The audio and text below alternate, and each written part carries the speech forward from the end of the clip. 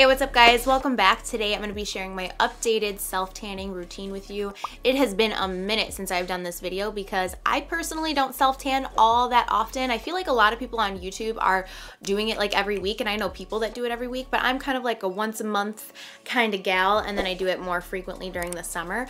But I've just been feeling so just lately, and whenever I self-tan, it just makes me feel really good. So I have tried so many different brands, and I knew the next time that I wanted to show you guys what I was using was something that I really, really loved. One of the products that I was using for the longest time actually ended up giving me a rash, so I was on the hunt for a good self-tanner. So I came across Bondi Sands last summer actually, and I ended up falling in love with their self-tanning foam, and that's what I'm gonna show you in this video.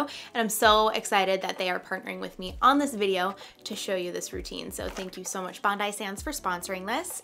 The tanning mousse that I use is the Bondi Sands self-tanning foam. I have the shade dark. I also have the ultra dark one as well. That's the one that I was using during the summer when I wanted to look like extra bronzed. But right now, like, I'm not trying to go like that dark right now because it's gonna be obvious. I like to look a little bit more natural, like I just look like I am this color. Overall, it just gives me a nice natural looking bronzed color all over my body. So the first thing I do is pull my hair up out of my face. I have blonde hair, and if I get any tanning mousse in my hair, it will end up turning it colors. Then I just grab any lotion, or I use coconut oil, honestly, and I just rub that in between my hands and apply it to any of the dry areas. So for me, that's my armpits, my elbows, wrists, knees, ankles, any area that's like really dry is where I'll like add a little bit of coconut oil. Then I just grab the dark foam and the application mitt, which I really like this mitt because it's not like a foam texture. I don't even know what it is, but it's so soft. And for me, I've noticed it applies really, really smoothly. So I'll apply a couple pumps into the mitt,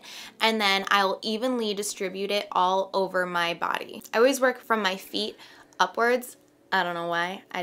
That's the way I do it. And I just kind of do like either circular motions or long sweeping motions, and it really doesn't matter how you apply it, in my opinion, because with this self-tanner, I just have never ever had it look bad. It always ends up looking really natural, so you don't have to worry too much about the feet and ankle area. Usually that's something that I would focus on or pay a lot of attention to when applying it, but I honestly, like, even filming this is really tricky. It's weird filming your body, but even then, like, it still looks super natural, even like applying it haphazardly like I did here. But you get the gist of it, just long sweeping motions or circular motions. This just smells like a nice coconut fragrance, so my sheets don't reek, I don't reek, my clothes don't reek. I'm also showing you here how I do my arms as well. Same thing, I just put it all over the place. Again, just those nice long sweeping motions or circular motions. When I do my hands, I like to kind of put my hand in like a little claw motion, you know, like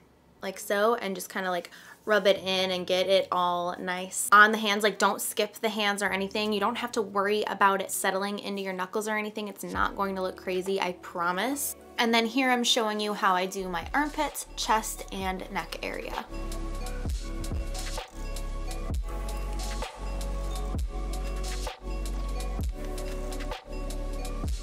And I do actually apply this to my face as well. I've never broken out from this. I've never gotten a skin irritation or anything. Thank the Lord, because the tanner I was using before used to give me this weird rash thing. So personally safe for my face, and so I just apply a little bit there. I just apply the like mustache area last. So then what I like to do is just wear loose fitting clothing. This time I left it on for 6 hours and then I washed it off in the shower. You can leave it on for longer though if you want. Sometimes I'll just like leave it on overnight. That's my personal favorite way to do it, just because then it develops overnight. And the first color that you see actually when you put it on is a color guard. I feel like that's very common with like self-tanning mousses, is that when you first put it on, that color is not the color that you are going to be. That way with the color guard, you can actually see where you're applying it. There are some self-tanners out there that don't have that, and for me that's just a little bit trickier, again, because I don't know what the heck I'm doing. And then when you rinse it off, you're left with the tan that's left on. And that is how I apply it all. It's very quick,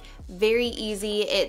It doesn't require a lot of technique. I feel like Anytime I've tried stuff in the past, I've had to be very specific about certain things, and this just kind of like takes the work out of it for me. I love that it looks that I went and got a spray tan, but I didn't have to go and get one. I just got it here at home. I didn't have to get naked in front of anybody.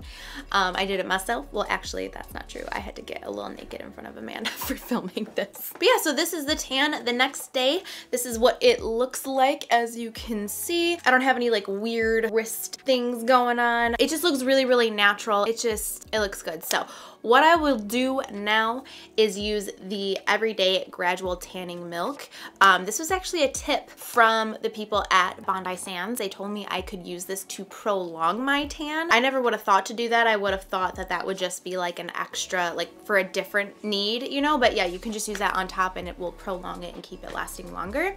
And then if you are kind of like at the final end stages of your tan, like on one of the last days, and you want to just get it off so you can reapply a new layer, or like a fresh coat, they actually have the self tan eraser. So this is like a gentle foaming cleanser that you can use, and it just washes off your tan, so you don't have to like scrub your skin raw. It's still good to exfoliate your skin in general, and if you're going to apply a fresh self-tan layer anyways. So you could do that too, but this will make it so that you're not literally like rubbing at your skin trying to get the self-tan off so you can reapply. But that is it. If you're interested in picking up some Bondi Sands products for yourself, you can actually get it at your local Walgreens in stores and online, which is so exciting because this is hands down my favorite self-tanner that I've ever tried, and it's at an affordable price, which is awesome sauce. Anyways, I hope you enjoyed this video. I hope you enjoyed seeing something a little bit different here on my channel. I am just kind of like,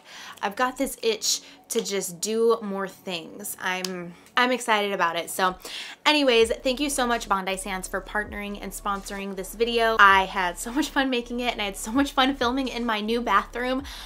I can't wait to film more stuff in my new house, you guys. It is going to be the best. I'm so excited. So anyways, let me know any of your other video requests or anything different kind of like this. Let me know that down below, and I will see you very soon. Bye.